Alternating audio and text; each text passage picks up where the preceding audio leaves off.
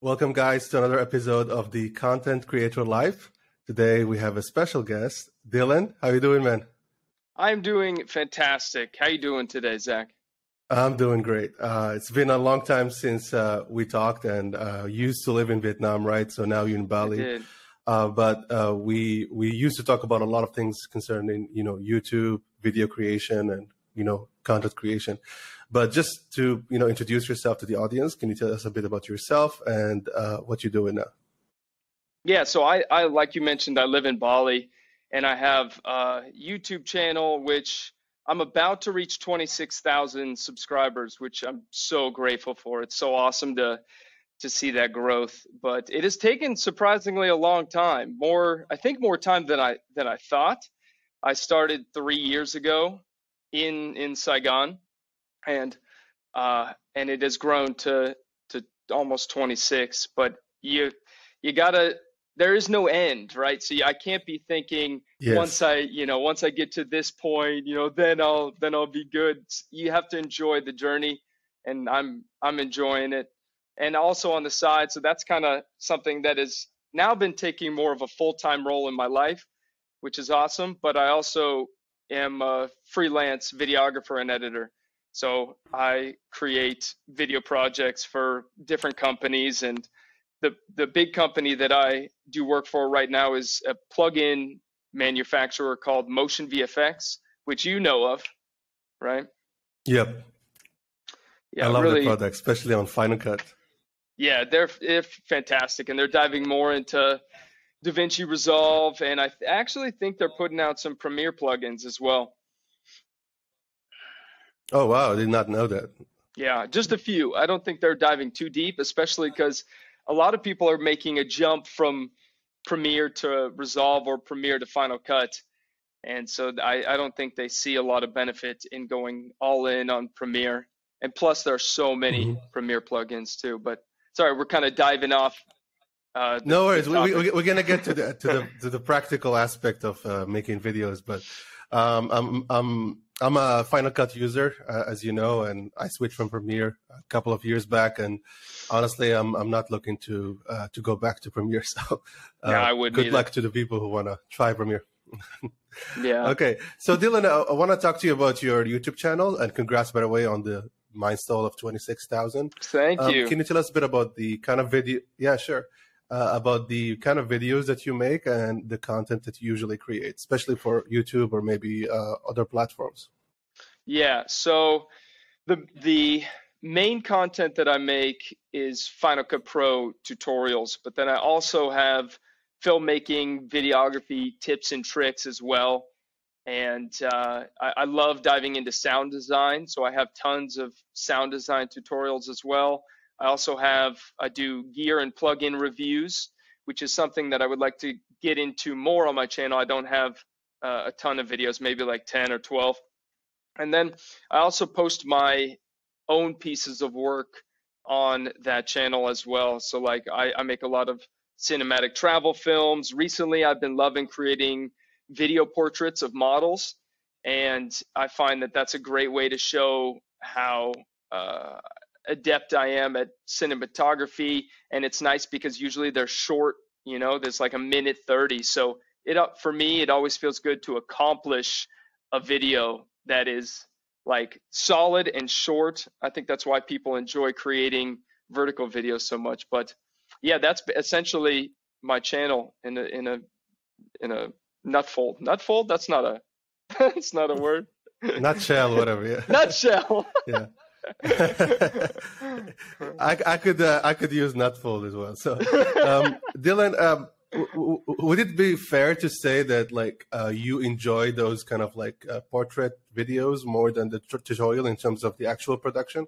Because that's something that I heard a lot from filmmakers, especially on YouTube, is that there's this idea of like one for me and one for them, which means the audience, and they usually like those kind of like creative videos, which tend to not do as well as the tutorials. Is that a correct assessment?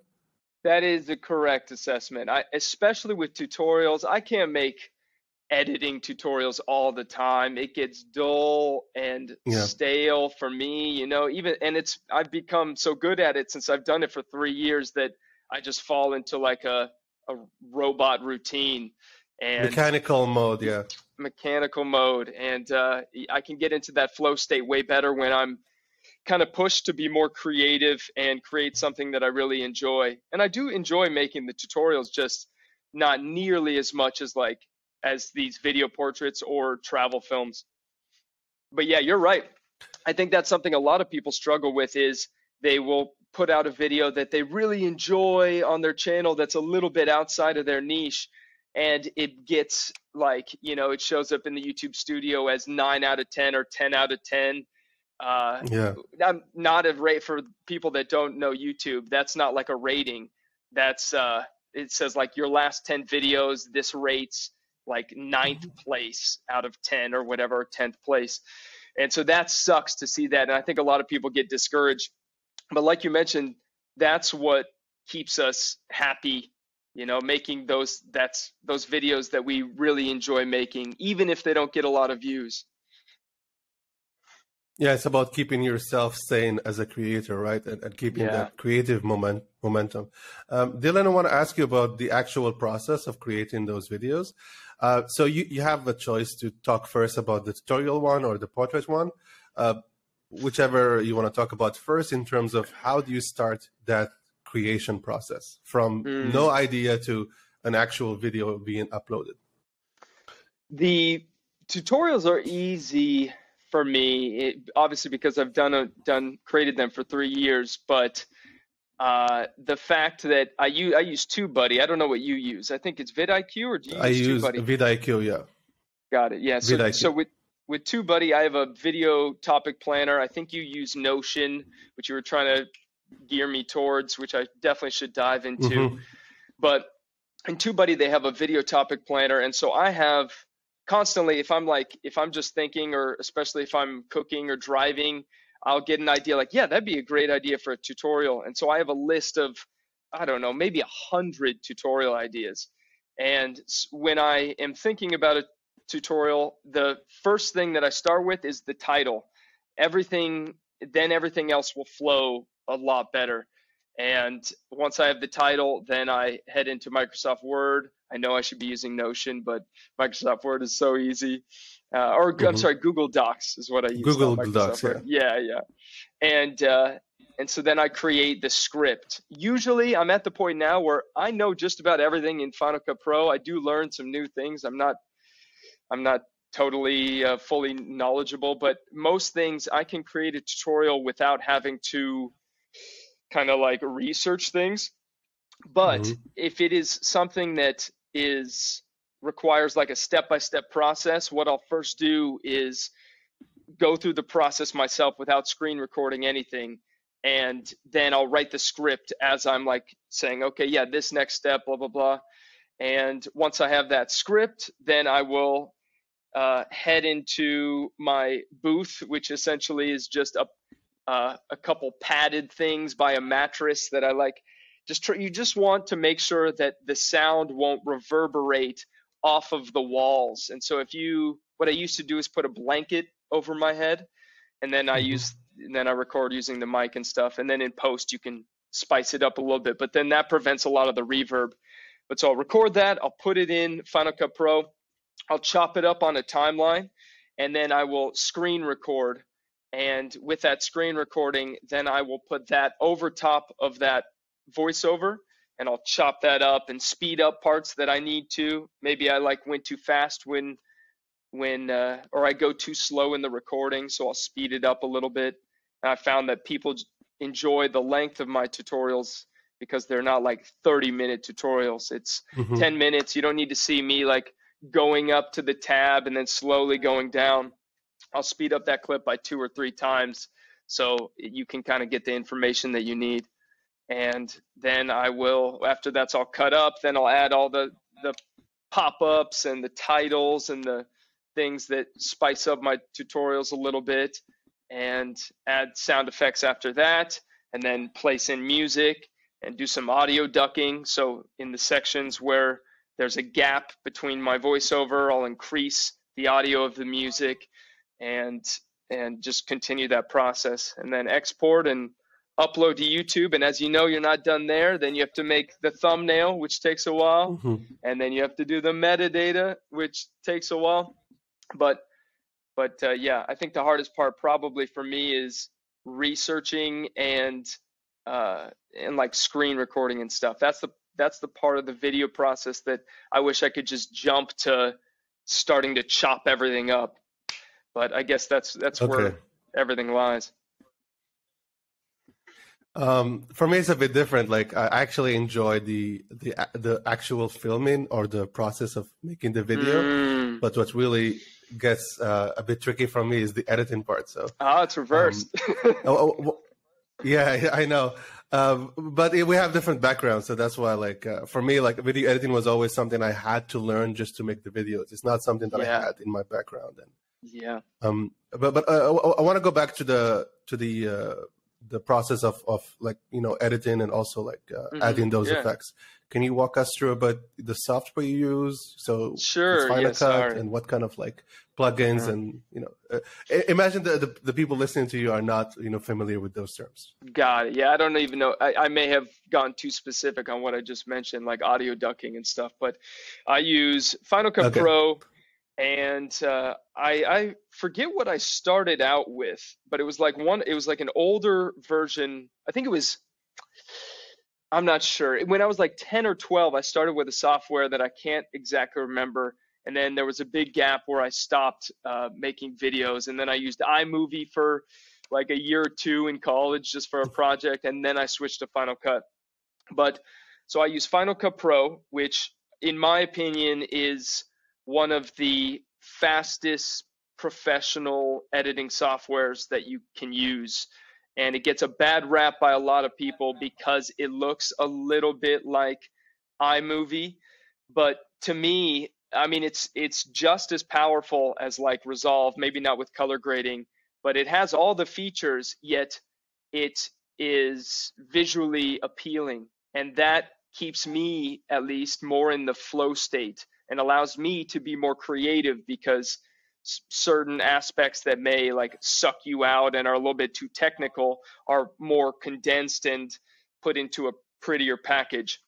So I love Final Cut Pro, and I use quite a lot of plugins. Obviously, you know that the majority of my plugins are Motion VFX because they are a client of mine. So I have nearly every Motion VFX plugin, which is pretty sweet. But I will create a tutorial on my favorite Motion VFX plugins next month.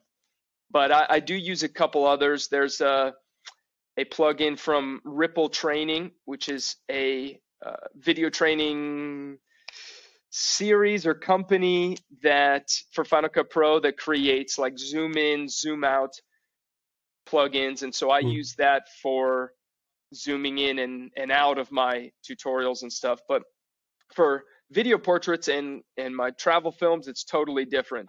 I use a lot of different like flares. So if you basically, for people who don't know what plugins are, you will purchase these, download them, and they will show up in your editing software, and they allow you to make tweaks to your footage, whether it be like adding a certain motion, titles that are already animated for you, transitions that will help you to not make it just a single jump cut from one clip to the next. It'll be like a zoom in or a slide or different stuff like that. And so it just makes plugins help to make your footage look better in a very short amount of time. In the past, you'd have to hop into what would be like Apple Motion or After Effects, and you'd have to create that yourself. But this just allows you to really speed up your workflow. And a lot of plugins, yes, they are expensive, but in my opinion, as you know, time is money, and it really helps speed up the process and also make your footage look a lot better. If there's an analogy that I can come up with is the extensions on Chrome. So think of like plugins like extensions that will add more features to your program. So the ones that I use the most are the titles, the animations, and like you said, those save a lot of time for me. And you don't have to pay a lot of money for each plugin. So I have an Inveto Element subscription, and that gives me access to, oh, that's awesome. So I love their collection because they give you access to like music, audio, graphic templates, stock video templates, and photos, stock video. And every time I look at the collection, and I'm impressed by the quality of like the catalog, because if you got a subscription that kind of like all in one, sometimes you don't get those like high quality plugins or effects. But recently they've been adding so much cool stuff that we're like, oh, that's really interesting. That should be actually paid, not just part of the that's right. So, and all in all, it's pretty cheap for the most part. Yep. And you can share it if you want with a team of people. Oh, I didn't know that. Do you have to have a separate license for that, or is it like if I have the individual plan? I think, so it's a bit tricky when it comes to the licensing part, right? Yeah. So you have to create a license for each different download that has the name of the original owner. But in terms of the plugins, you don't need a license. So for music, you need that. Yeah, that's fair. Yeah, but Dylan, I want to ask you more about the process of editing, and how difficult was it for you in the beginning, and how did you learn, or not really learn, but just how did you progress with it? So think about somebody who's really frustrated with editing, and they want to learn more, or they want to make it an easier part. By the way, that's me. Is that you? Okay, so I'm talking to you specifically. yeah, and someone else. All right, so I learned a long time ago. I would make home videos with my brothers and my cousin. I would shoot constantly, and the editing software was first off, I didn't have an editing software. It was the camcorders that recorded in those tapes. And so something I would do, which is pretty funny looking back, is I would draw on pieces of paper and put that up as the title card, and then put it down, or 5 seconds later, and then cut it, and then do that again. But I guess that's not exactly how I learned editing. But then I got an editing software, which I can't for the life of me remember what it was, and I didn't know too much. I just did basic cuts. And I would say the single greatest thing to improving my editing specifically is probably watching films and just being in TV shows and just being aware of how they are editing. When do they cut? And even just thinking this scene probably dragged on for a little bit longer. How did this short little montage affect me more than longer clips? And then of course practice, I think, which everyone wants that magic pill, but at the end of the day, it's years and years of editing.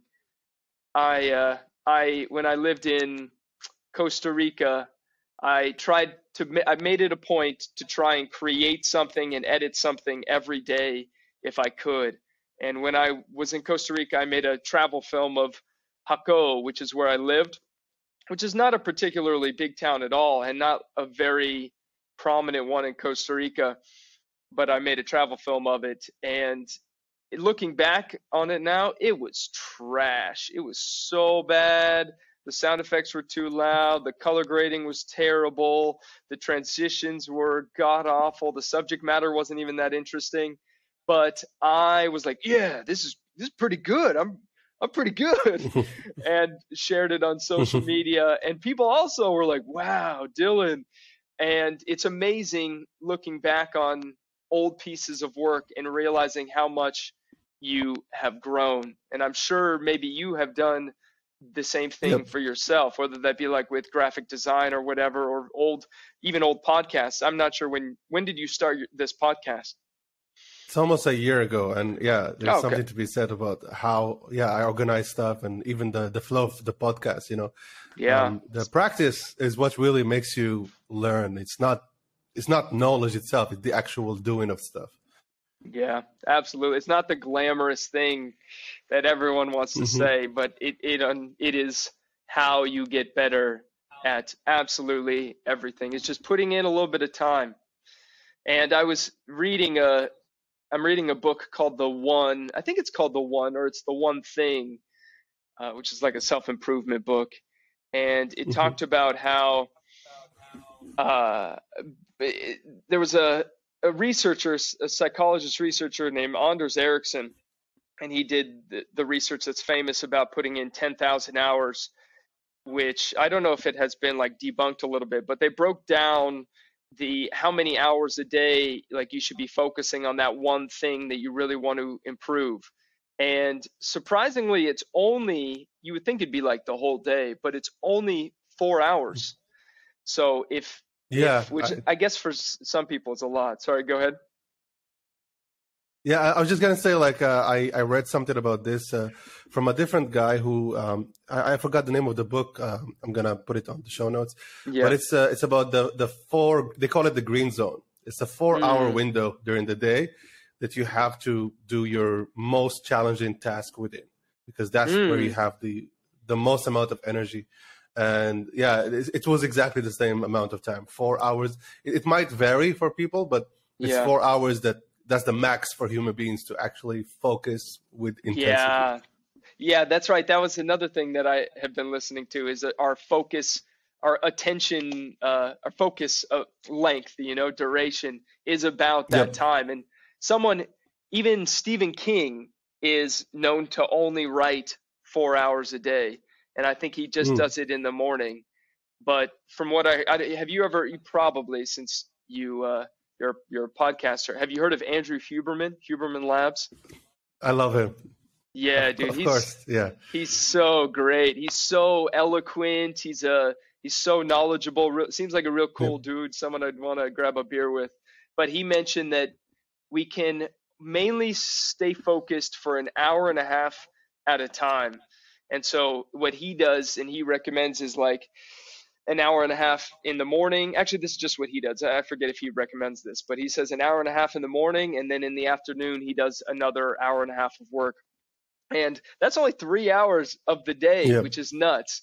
But something that I try and remind myself often is that we are constantly distracted by things, whether it be like our phone next to us that happens to get like a social media pop-up notification, which you should turn that off if you haven't already. It's so distracting. Or like even just sounds outside, and that makes us lose our focus. And so focus is the ultimate gold right now, especially in today's society with constant context switches in TikTok and Instagram and stuff like that. So making yourself focus for a certain period of time is so rare nowadays. And I think that's where you can really succeed. And it's something that I'm trying to do because I suck at it. I suck at focusing. We all do. Like, I just had a conversation with Mike when he came here for the podcast, and he saw my kind of setup here. I have a room dedicated for YouTubing and like editing and stuff. And he asked me a question like, how much time do you spend in this room? And I was like, I think around like 4 or 5 hours a day if I'm really like focused and doing the work. Yeah. And then he said, so you also have like a MacBook and stuff, and you can take it to coffee shops? Because, in Vietnam, we have this culture of like, I mean, it's a coffee culture. So you sometimes just want to get out and take your laptop, and maybe you can do the work at home, but you just want to get out, you feel, I don't know, stuck 100%. At home or whatever. Mm-hmm. Yeah. So, and he asked me this interesting question that I did not even think about before. He said, so if you have a choice between like editing a video in your desktop and at home or going to a coffee shop, and I was like, and you can actually do the same kind of like work. The laptop I have a MacBook Pro with M1 Pro, so like in terms of the power, it's the same thing or even better. Yeah. And I was like, you know what? I would actually choose staying at home, and I did not know why. And then I realized it's because it became like a routine for me, like a ritual, right? Like automatically when I come to this room, I only do video editing most of the time. Or weekends I game. Yeah. So it's kind of like even in my mind, like if I come here, I'm like, oh, I have to edit something. It's like it's became automatic for me. And that's here's not the funny your bedroom? thing. No, that's a separate room. Just like Oh, that's good. It's a YouTube room. Yeah, I know. I had to switch from like a different apartment building, like a studio apartment, and now I live in a 3-bedroom apartment, and having a dedicated like YouTubing room it was really a big deal. Yeah.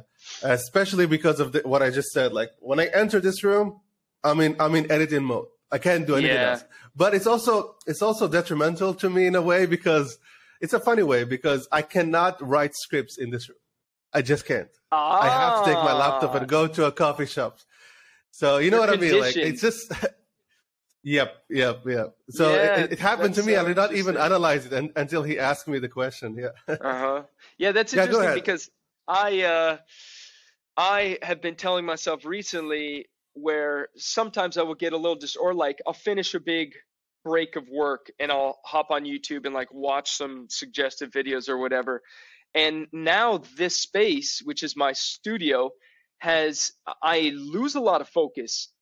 And I think it's because I am orienting the studio for work as well as a little bit of leisure. And so I'm trying to make it a priority not to do any type of leisure activity in here, which is tough. But then like you mentioned, I also go to this coffee shop here in Bali that I like just focus in on work, and I rarely check social media. I'm all in on what I'm doing. And yeah, just like you mentioned, having those designated spaces, even if you have to go somewhere and pay for a coffee or whatever, that is so helpful for focusing in production. And one thing that really helped me that maybe the audience can learn from is the lighting and the kind of like aromatic, smells. So I have this aroma diffuser, and I have different like they're so cheap. Oh, there you go. And it's a lot. I don't know if it shows. Yeah. Oh, nice. Yeah, it's a I can't see clearly, but yeah, nice. So I have this different aroma, oil. What do you call them? Like smells or aromatherapy flavors. Therapy, different smells. And I found that, for example, in my bedroom, if I put jasmine, it gives me this like relaxation mood. But if I put like orangey, kind of like spicy flavors in this workroom, it actually enhances the mood. And the second part gets you energized. But the smell part is not a big deal. It's kind of like 20%. But what was really it's a bonus. The big one for me is lighting. So I can just pick up the MacBook here. So I have you see the gaming setup or the editing machine here. It's red, right? And behind me the lights are red, right? If I'm gaming, which I do on the weekends, like I have a small YouTube channel for just like gaming and like streaming and stuff. And if I put it into purple and blue, it puts my mind into, I'm coming here to game. And I don't know how it works, but it's just like the light itself actually makes you, just gives you this mood or this energy to do different tasks. And it works for me. I don't know if it's going to work for other people, but I think as human beings, I bet it would. We kind of like, we're adapted to kind of like get, input from the environment, and light is a big one. I think you're absolutely right. And maybe this is the same way for you. I hate any room that has, and this is very common in Vietnam, not so much Bali, but where you have like the fluorescent, like for people that know Kelvin ranges, like 56, anything above 4,500, where it's like really white, clinical, surgical light. Hate it. Oh, makes me feel like gives me a little anxious. So for me, I have to have like some candles next to me. I have all of my lights in here are like a low Kelvin, like 3,500 incandescent light bulb. And that helps me it keeps me calm and gets me kind of in the mood a little bit. So yeah, I think you're totally on point. I want to share with you this one. You kind of guess what it is. So this is my gaming room. And that's so cool. I don't turn on the lights at night. When you like game? Literally, there's no white light. No, I mean the whole apartment is like this. Oh, it's so sweet. So this when Mike came over. So this is like the whole setup here. see the video. Oh, you And hooked it I up, spent a lot of dude. time to actually, yep, I spent a lot of time to actually, set up the RGB light for the whole Oh, it's apartment. the And whole honestly, apartment. yeah, even the bedroom, and it made a huge difference in my workflow. Like literally changed a lot of Wow. things. But you would I use know. that light Yeah. for working, right? Maybe for writing, or would you use Which all one? that, the purple and pink and stuff? Would you use that for working? Mm-hmm. You do, No, and you so and, that's oh, no. So the purple and the that's kind of like my color at night. So when I come back yeah. home, that's the color that you see around the apartment. But when I come to this room and I want to edit, for example, I change to red. Red is Got the it. color that I use for editing. But like It's if I'm energizing gaming or color. something like that, yeah, it's like I'm in this like intense mode. And if I'm doing like productivity work or something like that, I go to softer colors, maybe a little bit blue, green. So Yeah. it depends on the Calming mood. colors. And it's also fun for me because I'm kind of like experimenting with myself. Like I had to Yeah. discover a lot of things about me and colors, and it was really, really interesting. That is very cool. And it made it look really professional. Did you set that up yourself? Yeah, it took a while. It took almost like 2 weeks to set up the whole Damn. RGB. Like I think I bought almost like 20 LED strips plus other stuff. Wow. Yeah, you but killed it. they're kind of like you're a YouTuber now. Yeah, thanks. That's full-time YouTuber status. That's the look. That's full time, right? So Dylan, I want to move on talking about the actual content creation day that you go through. Can you tell us a bit about so you just mentioned something about focus mode. What other things that help you get into that zone, which is really difficult to maintain? It's not about getting into it. It's actually how long can you stay there without being distracted, which is so easy now. Sorry, something I forgot to mention. There was a recent study, I don't know on which website, but they found out that actually focus mode, or what they call it on the iPhone, there's focus mode and there's what is it? It's kind of like it's the mode that you do on your phone. No, I mean the one that they had recently the moon. with the moon, right? The one, I forgot the name, but it's dedicated for not distracting you. They found that actually that mode is a distraction. Really? So why if you're using that, because you always have, so your mind is kind of like focused on your phone not being distracting, and every time you check your phone, you might check the time, and your mind is like focused on the phone staying not distracting for you. Because in the background potentially could be like a dopamine hit of a new social media notification and stuff like that.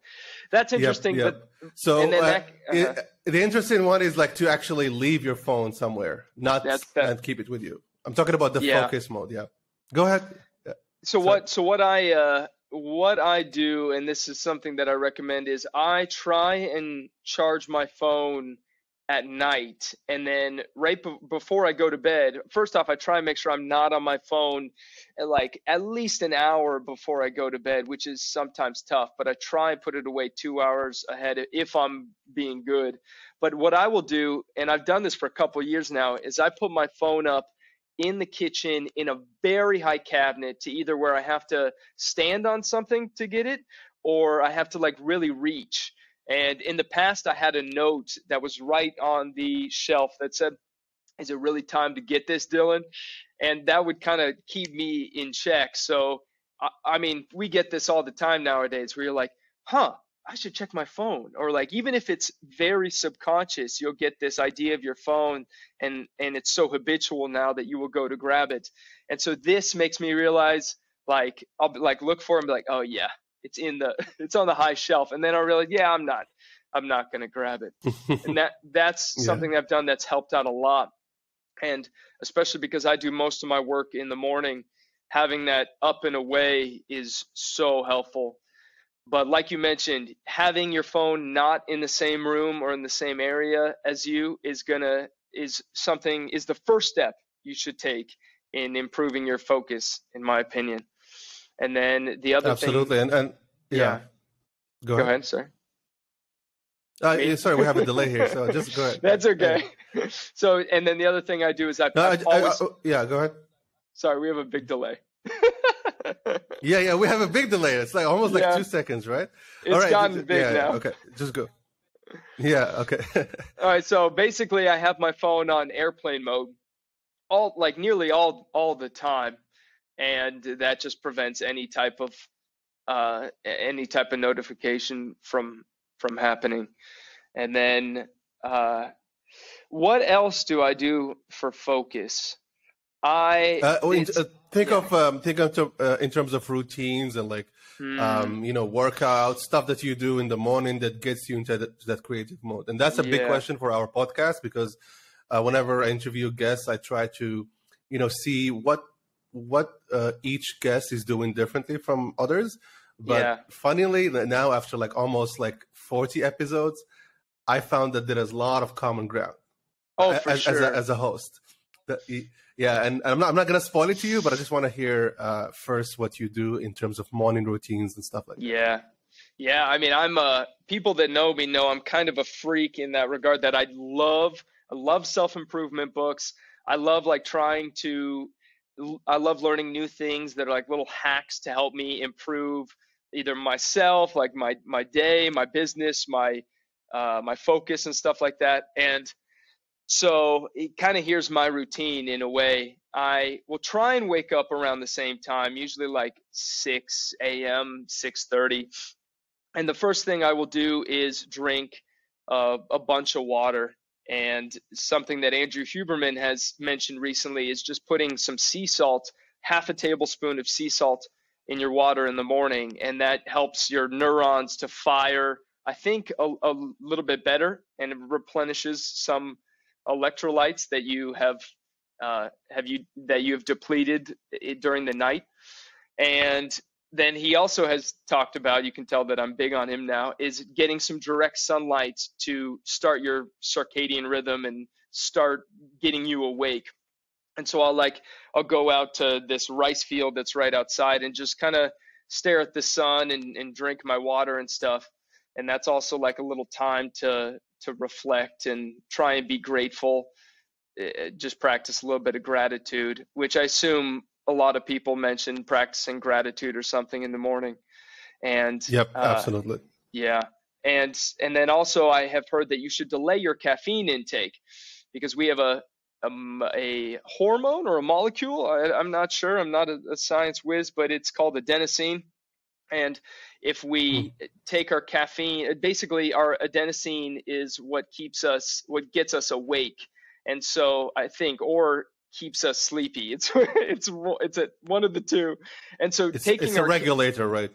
Yeah, something like that. And the caffeine intake will basically postpone the release of whatever that is. So that's why some people, if they drink caffeine, like right when they wake up, after that caffeine has worn off a couple hours later or whatever it is, they'll feel kind of that crash and feel a little bit tired, is because then the adenosine is finally like having to do its thing.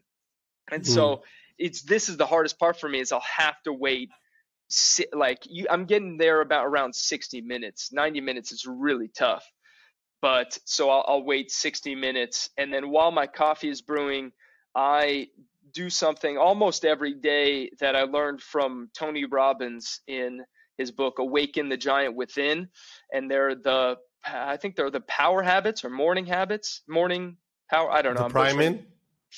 It's not necessarily, it kind of is priming, I guess, but I forget what he named it. But I basically ask myself a couple questions in the morning. The first one is, what am I happy about today?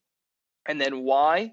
The next one is, what am I proud about in my life and why? What am I excited about in my life and why? What am I grateful for in my life and why? What am I committed to in my life? And who do I love and who loves me? And this just forces you to think of all the good things that you have in your life. And as you may know, and probably most people watching this know, practicing gratitude and thinking optimistically truly changes your happiness and how your life ends up unfolding. I went through a very hard time in college, and after college. And so practicing stuff like that helped me out tremendously and got my thought process into a really healthier state. And so if you're watching this, whoever, and you're struggling with depression, anxiety, like negative thoughts, anything like that, trying this every morning and forcing yourself to just think of anything. It could be like, I'm happy that I had a solid night's sleep, or I'm happy that my knees don't hurt today, or anything like that really helps to propel you forward in a positive way. And so I try and do that as much as I can. Yeah, that's awesome, because you answered the next question, which was about Yeah. negative, energy and toxicity. Yeah. But can we dive a little bit deeper? Sure.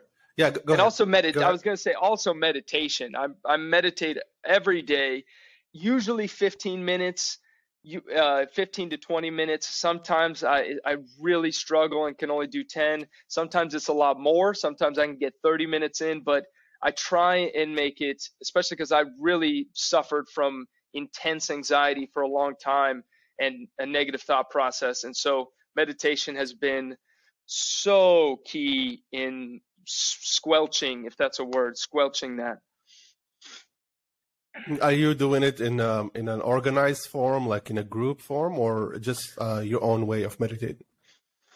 My own way, but I plan to, at the beginning of December, do a meditation retreat here in Bali before I go back to the States.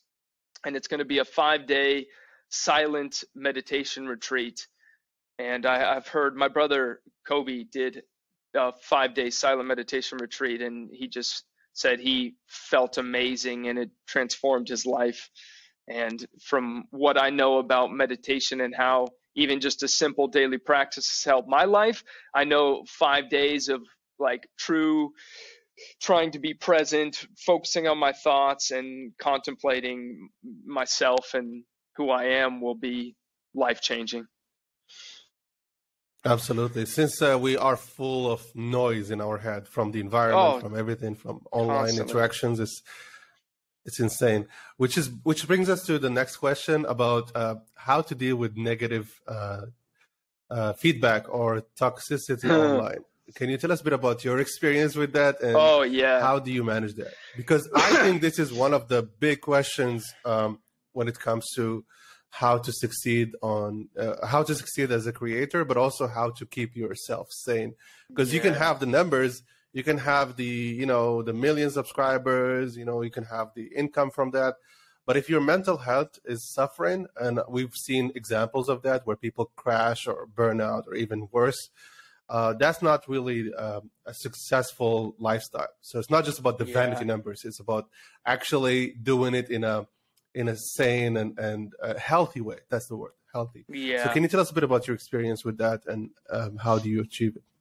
Yeah. And I want to like confirm absolutely what you're saying, that for me, especially, everything stems from your mental health, your physical health. The mind-body connection is so strong that if you think you're a shitty person and you have constantly these negative thoughts and stuff, you're going to see it in your body, both in like the amount of like infections or colds that you get, to you just wanting to something more direct and known, like you saying, well, screw it, I'll just eat some ice cream nonstop.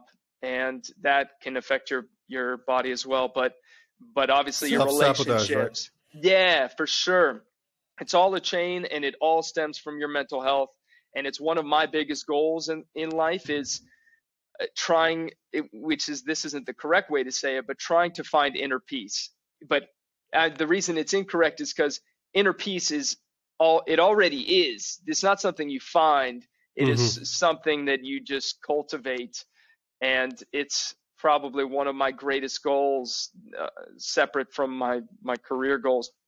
But yeah, the internet and social media can be cruel, and it is pretty unfortunate and kind of sad that people think it's okay to say something online that they would never say to that person in a million years.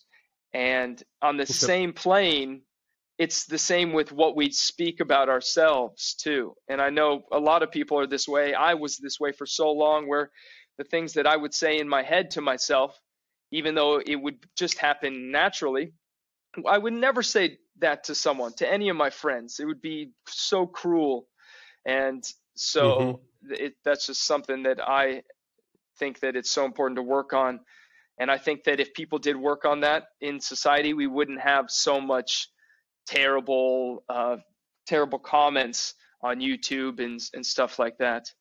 But so what I have done, luckily, it seems that now, which is, you would think it'd be the other way around, now that I have more subscribers, I get less hate, but which sucks. Wow. Because then people that are starting out, I mean, maybe it was just me, but people that are starting out, that's where you're at your most vulnerable, probably. And so I can imagine that those are affecting you more, and then that probably causes people to quit. But it's kind of like the it's the rocket effect, right, of YouTube, right? It's like the most difficult part is the start, and then things start to get easier, which doesn't make sense because it's supposed to be the other way around, right? Like now you have the energy, you have the confidence to deal with those, but now they're nice to you. So I totally understand what you're saying. Yeah, it's the snowball effect in a way. Yeah. Okay, so Dylan, in terms, so I can go into specifics. So basically, I've got a couple comments of people that have been rude and stuff, and usually it's very hard for me to say nothing. And this is partly because I grew up in a house of guys, and my dad loves to argue. He's very, very competitive, and so for me, it's second nature to get that jab back. To have the last say, right? Yeah, and it is so me more than my brothers. And I am so competitive that I feel like I need to have the last say. But something that I found and is more fulfilling and ends up getting me better results is not retorting back with why I'm right and they're wrong, which is very egoic in itself, and I should push that aside. But it is responding with kindness, and like, even though, so say someone says, you don't know what you're talking about, you should have done this, quit YouTube, something like that. I will respond with something like I appreciate your feedback. I'm sorry you feel that way.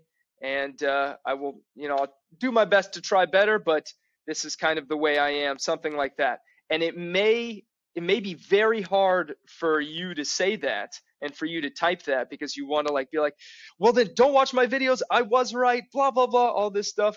But for me, I find that more people end up responding back like, oh, yeah, no, I was being rude. I was being mean. I'm sorry, man. Yeah, exactly. It is shocking how many people do that. It's almost like I did the same thing. Right? What happened with you? Yeah. So I had some not really toxic, but just negative feedback about some of my, I think I told you about this, M1 videos for MacBooks. Yeah, so I was criticizing what Apple did with the M1, and I was talking about some of the things that are not working.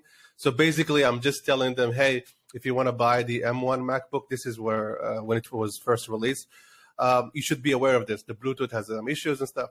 And some people who are super fans or fanboys of Apple, they did not like the way I was phrasing stuff, so they wanted me maybe to disregard all of the issues.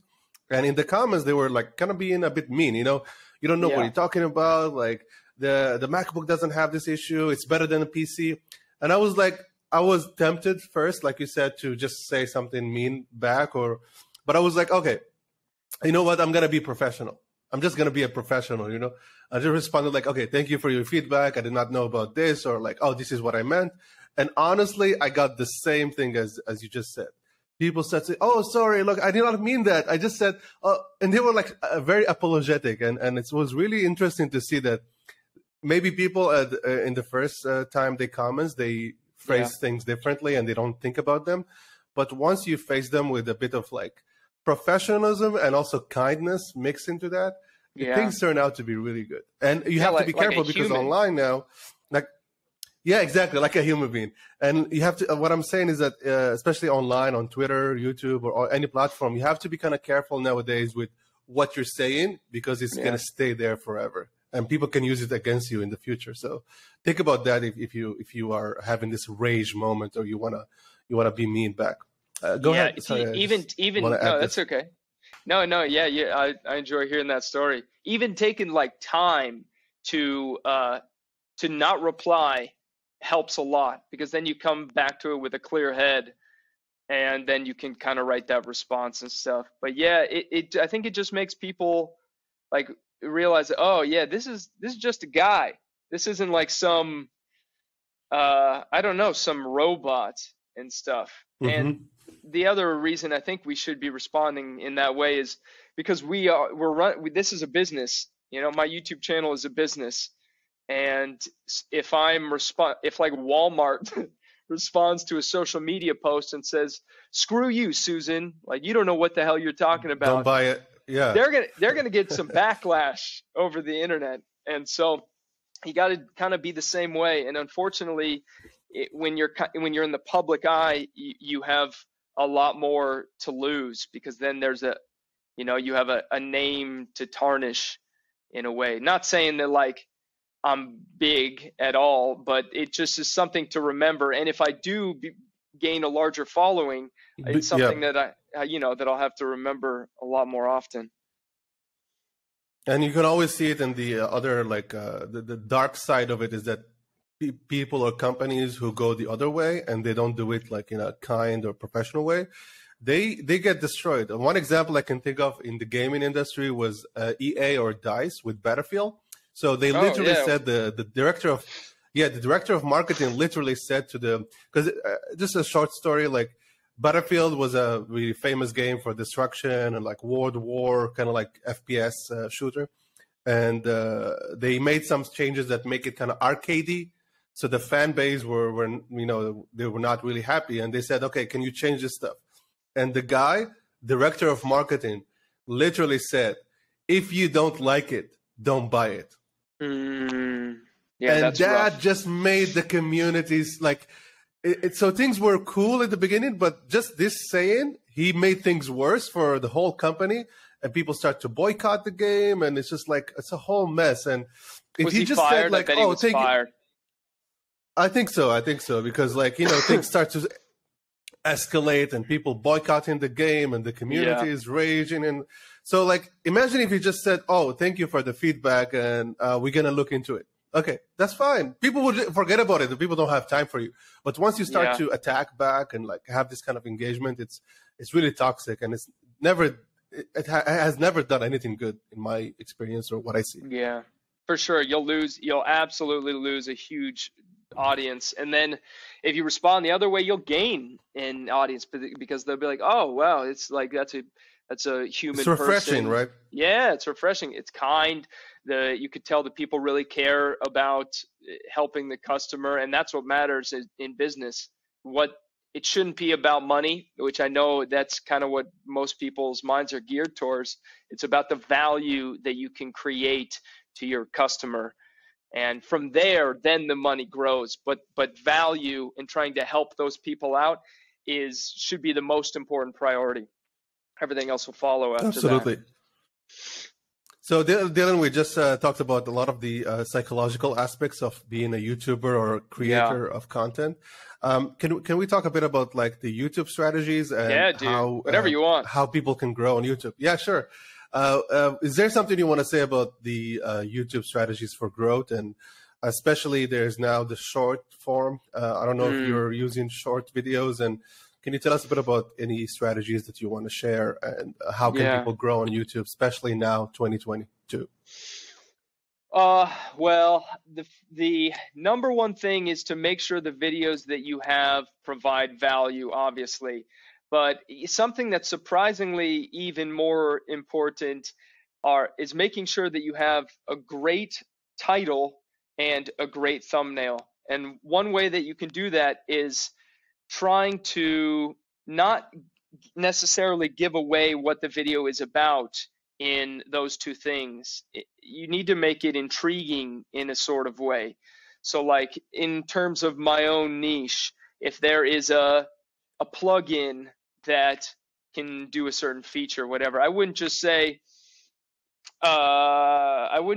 zoom in plugin review or overview. That would not get a lot, and then just have like a picture of the plugin as the thumbnail. That would not get a lot of clicks.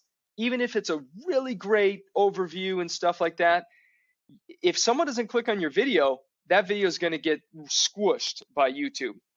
And so what you need to do is instead twist it to where the title is something like, this plugin could change the way you make videos. Already that title's like, oh, what plugin is that? Very interesting. And then the thumbnail could be something like an arrow pointing to what it does, and then just say like amazing feature or something. And something that I've heard, I think from Think Media, which is obviously, you know them, very famous, of course, YouTube channel, is that your thumbnail should have generally no more than three not icons. What am I looking for? Three elements. Three elements. Yeah, that's exactly true. right. Yeah, 3 elements in the thumbnail. So whether it be like a word or 2 or 3, 1 to 3 words is generally okay in the thumbnail. And then you have, say, like you pointing to something, a typical YouTuber thing, and then whatever that thing is. So if your niche is about gaming, it would be like this game is nuts, and then the gamer with their headphones on, like looking up at like maybe even like a game that's like blacked out and there's a question mark on it. That would be like, even I would click on it, and I don't watch gaming videos. I'd be like, what game?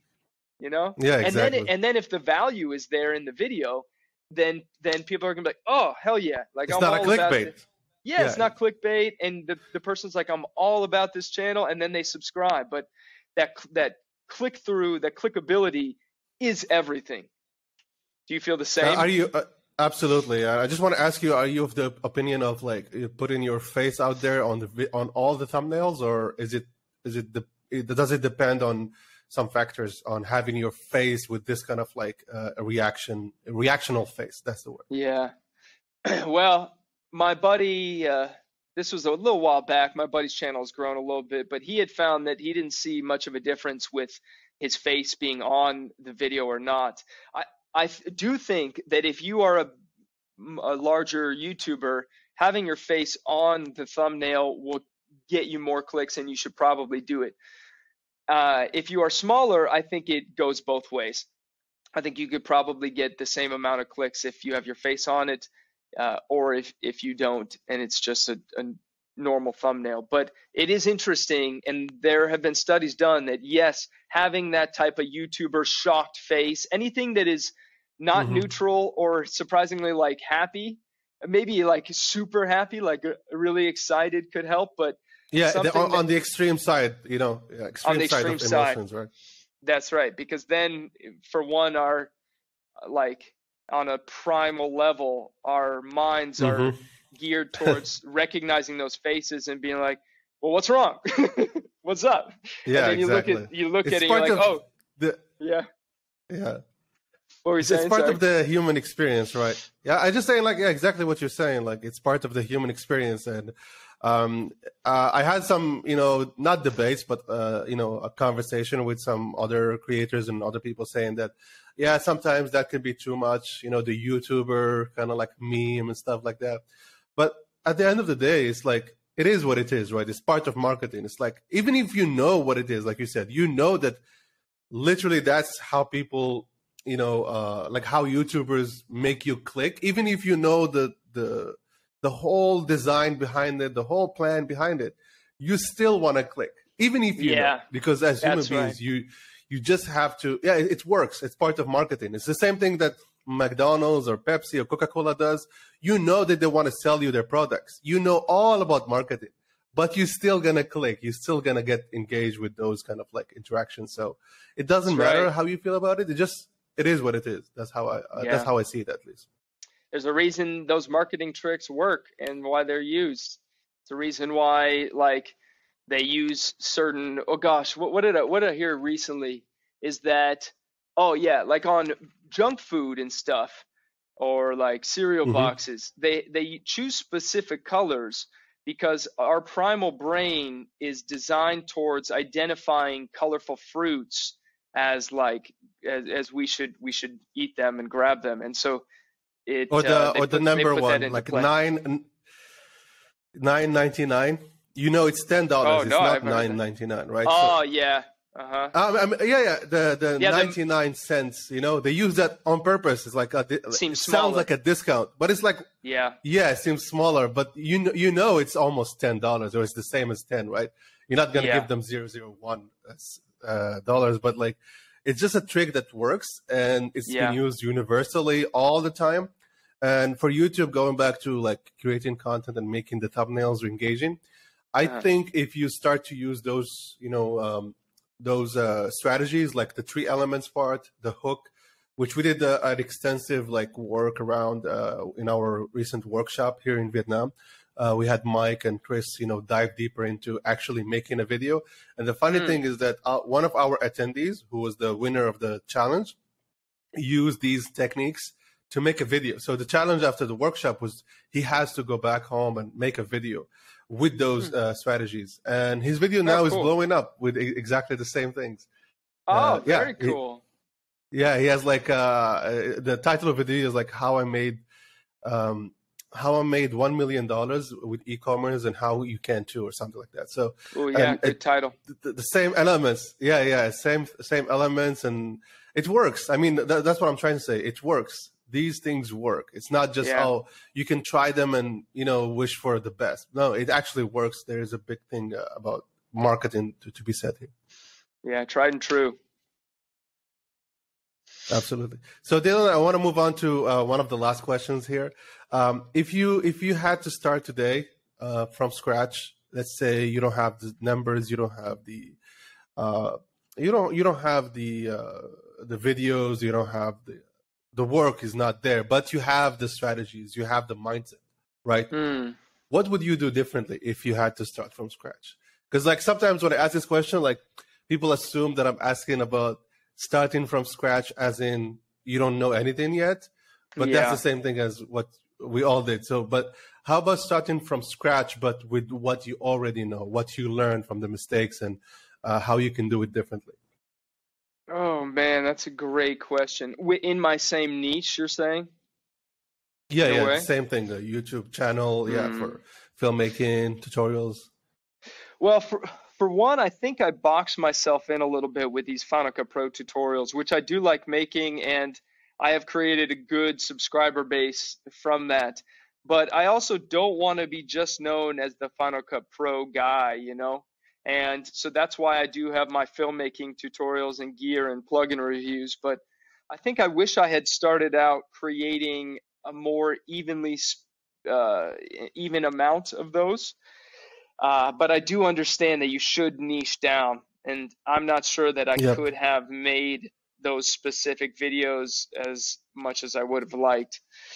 So, I have a uh, similar thing actually. yeah, yeah. What is yours? Is would be It's like about what like is it? product reviews. So like on my tech channel, I want to move away from product reviews, but they're kind of like what people are looking for. And my channel kind of grew as a Hackintosh channel with this kind of hacking tutorials and stuff like that. So I want to move away from that and do documentary style, which was Hmm. actually what I wanted to do from the beginning. But sometimes, with YouTube, you have an idea of like how your channel going to look like, but then you go this way, and after many iterations or many videos, you're like, oh, wait a second, that's not actually what I want to do. And it's a Yeah. bit tricky because on YouTube, like it's the what kind of videos will get interaction and stuff. So for your own channel and experience, what kind of videos would you want to do now that you think if you started like from today, you would do them differently or in a different fashion?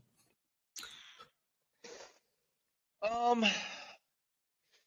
So, well, I think I learned pretty quickly. I started out videos where I was recording while I was doing the tutorial, which some people do, for me, I can't. I end up rambling. The video gets maybe like 30 minutes long. And so I've found that this process of researching and then writing my script and then using the creating the voiceover and then screen recording, because then if I am doing the research and I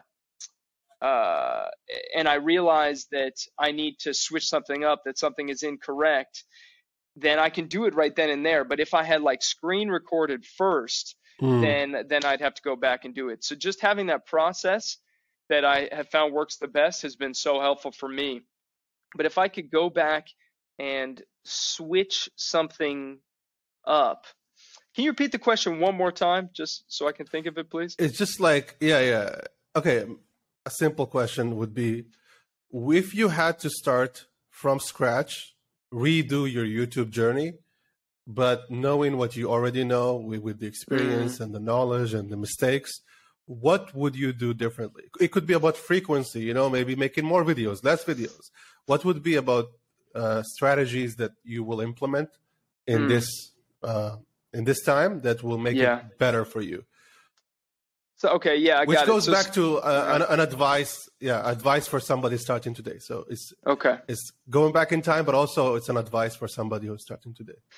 So this is something you have done very well, I think, since the beginning of your channel, is creating a theme for your channel. Like, as far as, and this is something luckily that you can change as far as like thumbnails go, is when I started off creating videos, my colors were all over the place as far as thumbnails.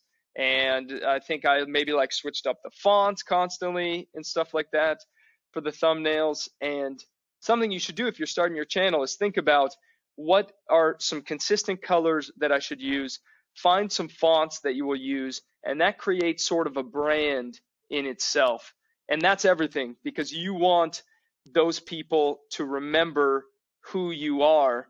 And it's hard in a sea of YouTubers. So if like they see your thumbnail, I'm like, oh yeah, I watched that guy. Even though they know it's another video, they recognize the color or the way you create your thumbnails. And that's something I started off and I didn't do well, is I was all over the place with my thumbnails. But now I have stuck to a theme. I kind of have a general idea of like what my thumbnail creation should look like. And so that's kind of what I would focus on if I was starting a new branding. Branding. And something else that's interesting is I started off with an intro, you know, where like people do like, today we're gonna do this, blah blah blah, and then they have their intro, and the logo will come up and stuff like that. The logo reveal, yeah. Yeah, and yes, I licensed that song, but no, the logo reveal I have found is not needed, and in fact, a lot of people get annoyed by a logo reveal, which is surprising to me, and so I have cut that out entirely, which I used to have. And something else that I do is I get almost right into my videos as much as possible. And when I do that, I get so many comments like, thank you for not giving a huge intro and stuff like that. Yeah. And for us as creators, you know, we want our videos to be like stories. We want a solid intro. We want to give the context and stuff like that. But unfortunately, YouTube is just a little bit different when it comes to tutorials, at least. And I guess even with vlogs, you know, you shouldn't just say, today we're gonna do this and then I'm gonna do this. You should show, don't tell. And so already be in that journey or be doing that process, and then you can explain it while you're doing it or have some narration or something. But just realize that, like we have discussed, today's society is so focus depleted that, and especially with TikTok and YouTube and shorts and Instagram reels, people want to see something real quick. And so having that, especially go ahead. So we have a delay here. No, sorry. Go ahead. I just said, especially because YouTube now is being used as a search engine. So think about it in that way, especially with tutorials. So when you search, like especially on Google, right? Like if you go search on something and you see a lot of ads, sometimes you even like skip the whole website and you go for another one, you know, because you don't have That's time right. to put your email and stuff like that. So maybe think about it that way if you're listening. Yeah. Yeah, Second, I go mean, ahead. Sorry. YouTube is the second biggest search engine in the world behind Google. Yeah, I think so. Pretty huge. Yeah, it's the second one. Yeah, exactly. Yeah. Yep. But And so TikTok on is number 3, by the way.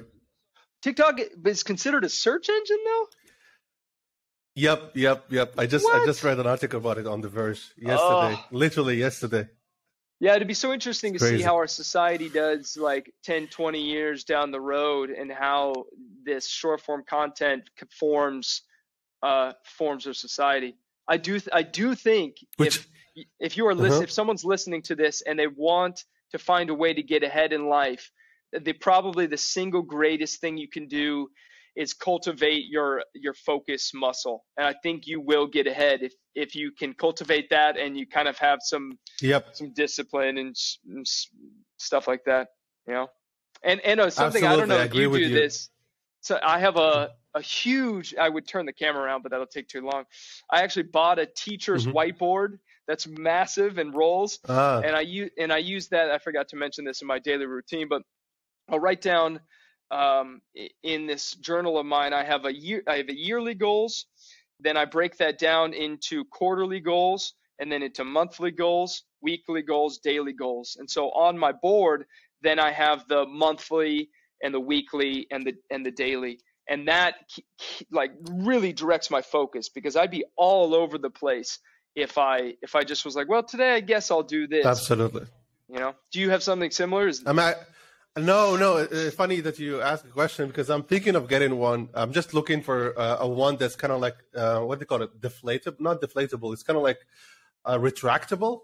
So Yeah, I don't like want it to be all the. Yeah, I don't want it all to be all the time there. But like, Why, actually, though? I'm thinking of that. Why would you not want it to be there all the time?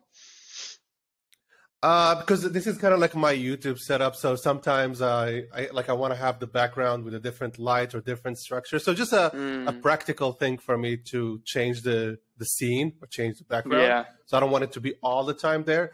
But yeah, it can be moved. I mean, like, it's just like, you know, with some legs and stuff, it can be moved. But I was thinking about it because on Notion, I have exactly what you're saying, but in a digital format. So I have the big dashboard called the master content creation dashboard, and then goes deeper into different sections, and that helps a lot. But of course, if you see it, like you said, you write it down with your hands, right?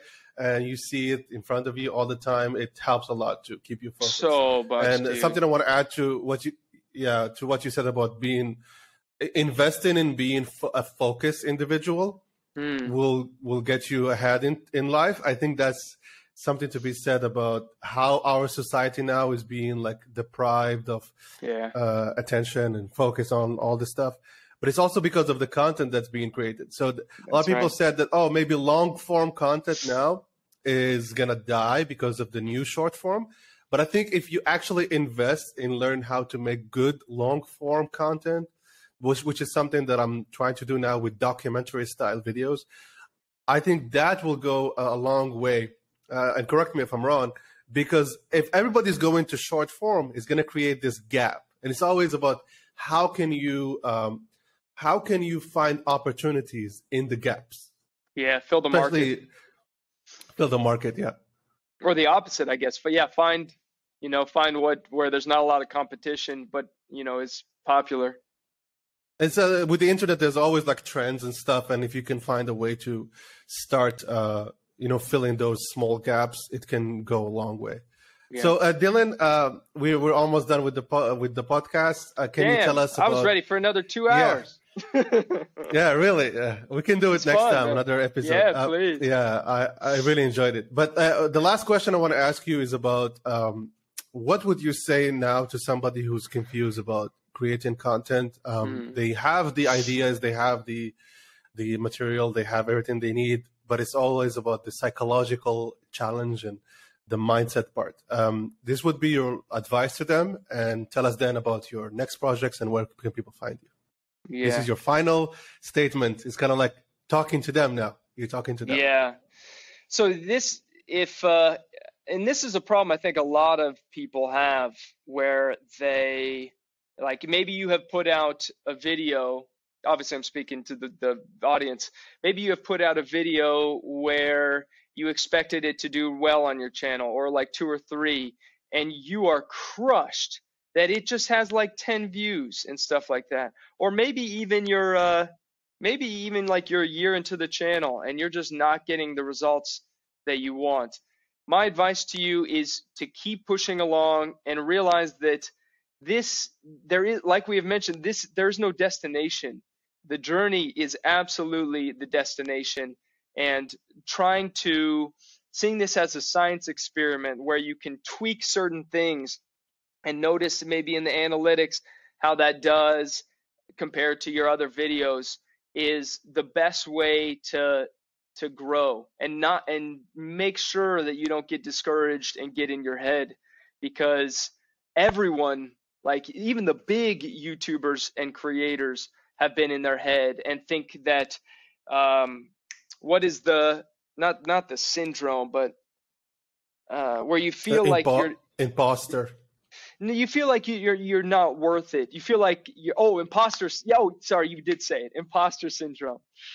The imposter syndrome absolutely is something that everyone, I think, goes through. And I have even talked to like some bigger, like 500K YouTubers that feel that way.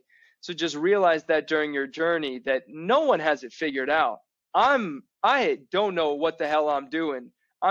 Even in life, I'm just trying stuff as we go along, seeing how and taking in that feedback, tweaking it, and then working it out and trying to improve.